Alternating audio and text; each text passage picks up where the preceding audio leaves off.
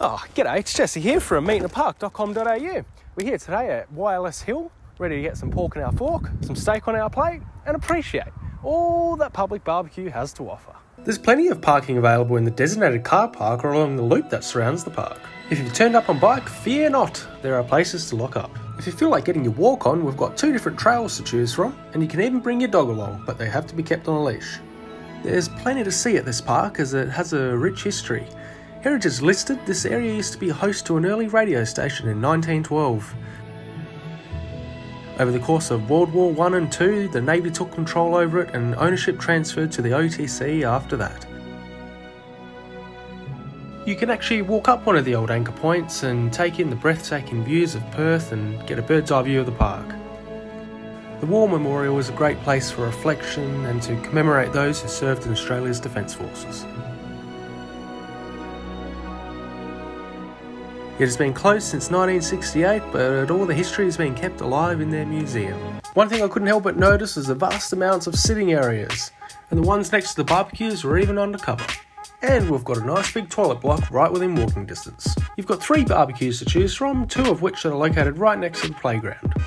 I was thoroughly impressed with the placement of the bins as each barbecue is within arm reach. Each barbie had a different amount of seating space, so for large families you might want to plan ahead. The working space was just standard for all 3 of them. So yeah, cooking simply to press the button for a few seconds until the light turns green. This sure is looking good. Just in case you guys are wondering too, by the way, Leo has contacted me and he said he's not going to be able to make today's barbecue because he's stuck in Venezuela. But if we're lucky, we might be able to get him on FaceTime. Oh, I think he's calling now, actually. G'day, Leo, how you going?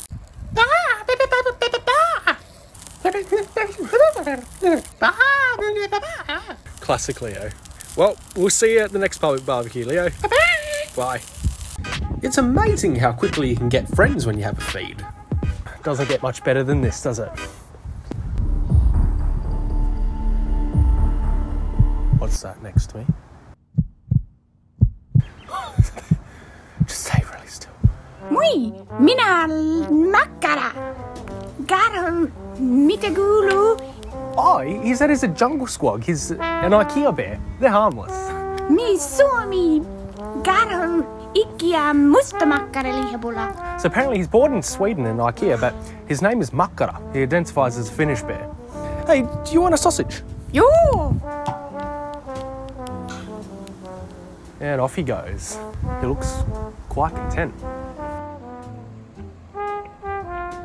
Now for the moment we've all been waiting for. We give this barbecue a snagger rating of 6 out of 10. Well, that's all for today's public barbecue review. If you have any questions or suggestions, please don't hesitate to comment down below. Hope you enjoyed today, and as always, see you at the next hot plate.